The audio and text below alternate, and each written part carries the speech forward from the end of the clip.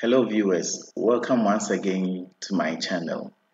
In our lesson today, we are going to look at some of the Wassce questions that has been given on plane geometry 1. Now our first question, as you can see on the screen, is a diagram given and it reads, find the value of the angle marked Y in the diagram.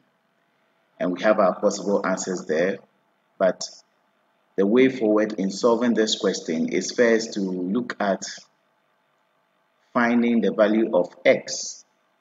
Then from there, you can proceed to find the value of y. If you study the diagram carefully, you realize that there are parallel lines in part of the diagram, and then we have angles 120 degrees, 3x, and then 5x.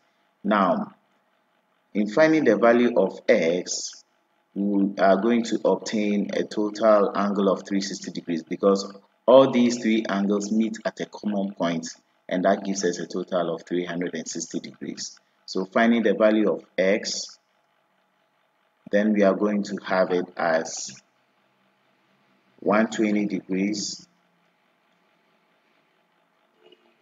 plus 3x plus 5x must be equal to 360 degrees. Now 8x will be equal to 360 degrees minus 120 degrees.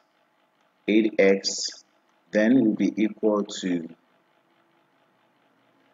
40 and then 2 as well as 0. So we have 240 degrees.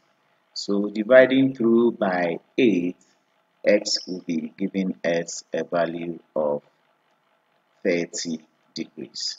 Now that we've obtained for the value of x, if you look at it carefully, you realize that we have some parallel lines. And there is one parallel line at this end, therefore, there will be the need for you to draw an extension for that parallel line. So introducing an extension from this edge, it means we may have it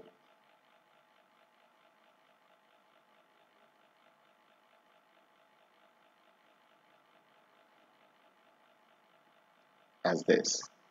So therefore, knowing the value of x to be 30, then the total angle here will be giving us 3 times 30, and that is equal to 90 degrees.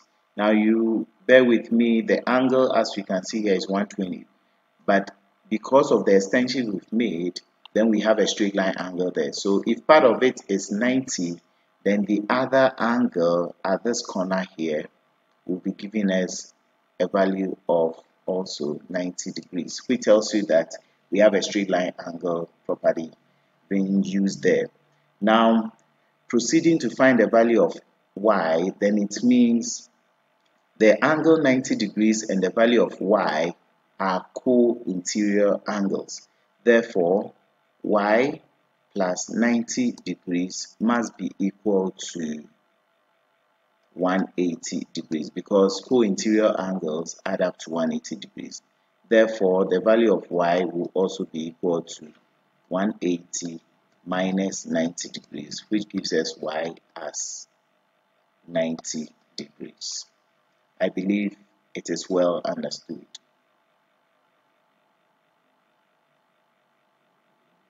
Now, moving on to the next